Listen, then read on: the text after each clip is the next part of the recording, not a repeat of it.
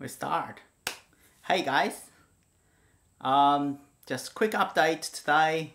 I was going to go outside, but it was really humid and hot, and then I decided to stay indoor. Hope you guys don't mind. And also there's a thunderstorm probably on its way, and you will probably hear some thunder from outside.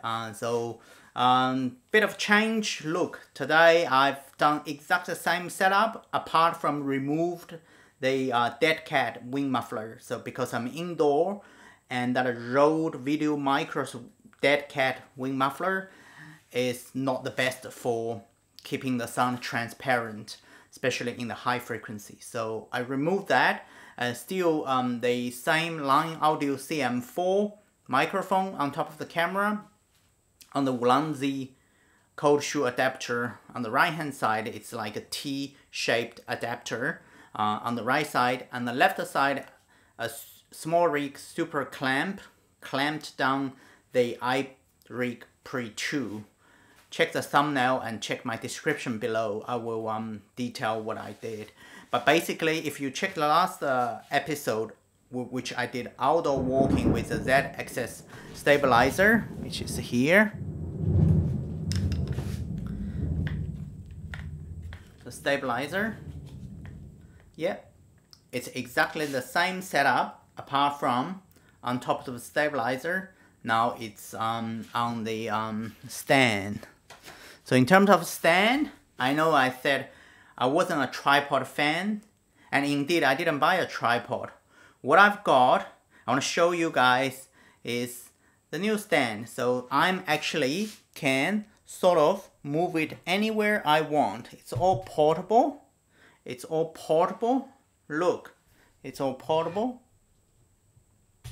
Just gotta be careful. By the way, how was the handling noise? Was that really noisy when I touched the camera? When I touched the stand? Yeah. So I'll show you guys. It's a set of two from the brand called iFootage. iFootage have the round-based stand, monopod stand. iFootage has established themselves in the recent Cobra lineup. The C120, 150, 180, especially the 180 version, C180, the version 2, Cobra 2, has gained really positive feedback from everyone used them. So what they did was a round-based monopod with a flat top and a 3/8 1/4" screw 2-in-1. And then I've got the smaller version, which is called the A200.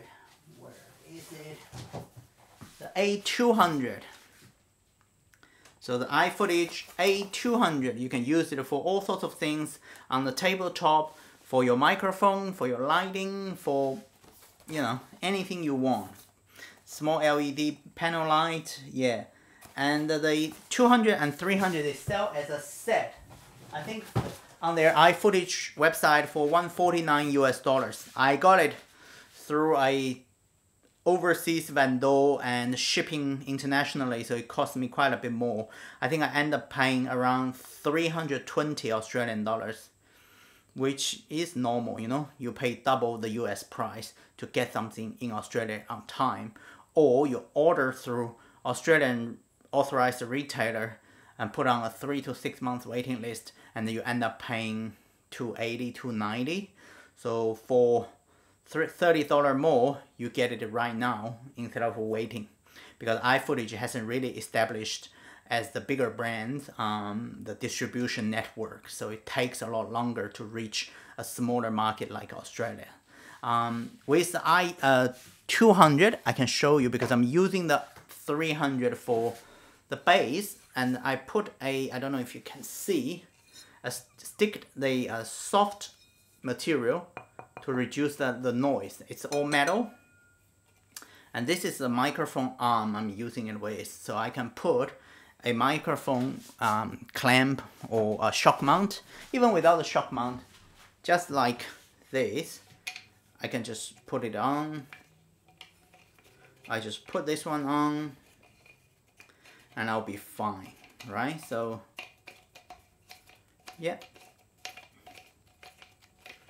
And I put it on a tabletop, right? For example, I put it here. Then I bend the arm towards me. Bend the arm towards me. So it'll be out of the frame. Out of the frame, the microphone will pointing to my mouth, upwards, out of the frame, and on the tabletop. It will be quite stable.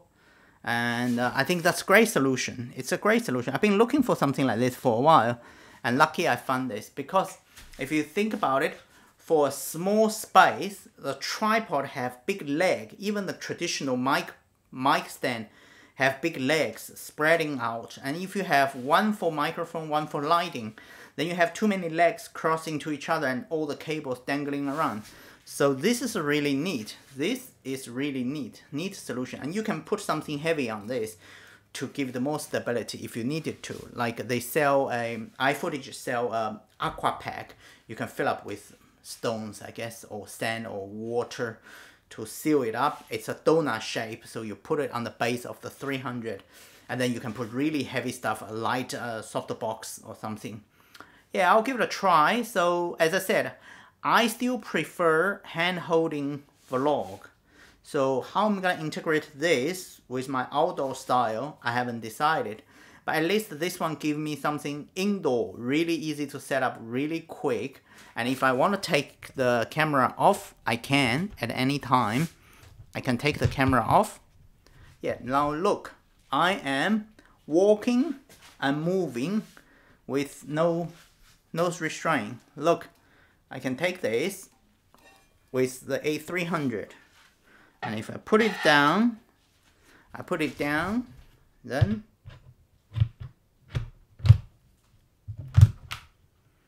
and we set back to here, right? Yeah, back to here. So it's really convenient for indoor use.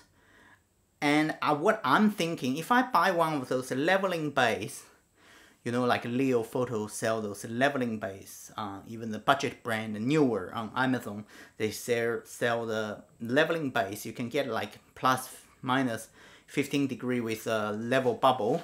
If I put on leveling base at the bottom, and I can even use this outdoor on a not perfectly flat ground, a little bit, not much, because the weight gonna tip it over unless you put really heavy stuff at the bottom. So what I'm thinking is, if it's in a slight slope or not very perfectly flat, you put a leveling base and then you put the pole on the top, and it will be perfectly usable. By the way, I forgot to show you that this is the 200 pole. So you got a 3/8 female at the bottom, and a funny thing is, it's opposite way. So normally, you know, the base will be the thicker part and the top will be the skinnier part.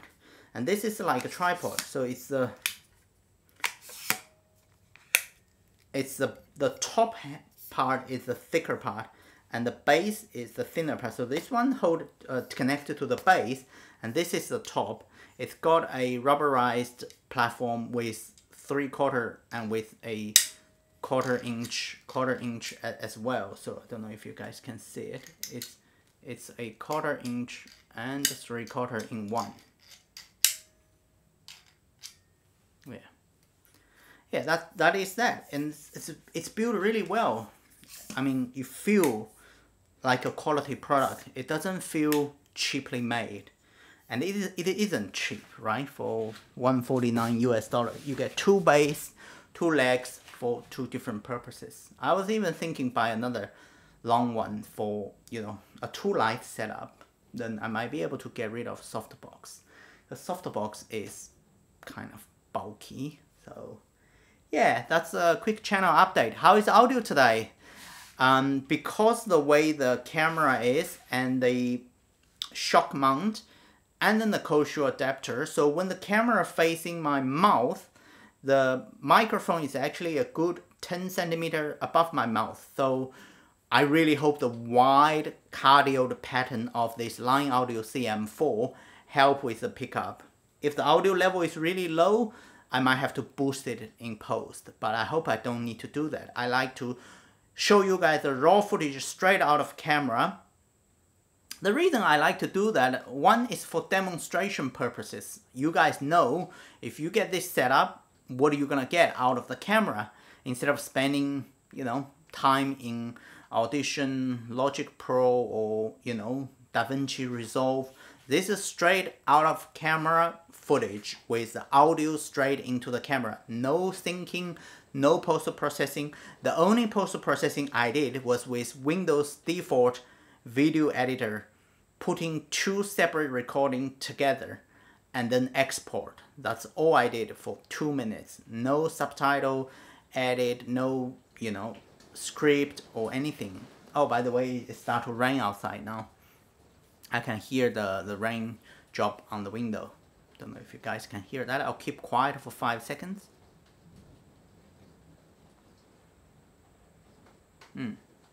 Yeah, anyway, yeah, lucky I didn't go outside. I don't mind getting wet. I like to get wet. I think the RP, even it's not water resist, it should be okay in a light storm, rain. But the small condenser microphone, I really don't think it will handle the rain. It should be kept dry at all times. That's what Roger told me from Line Audio.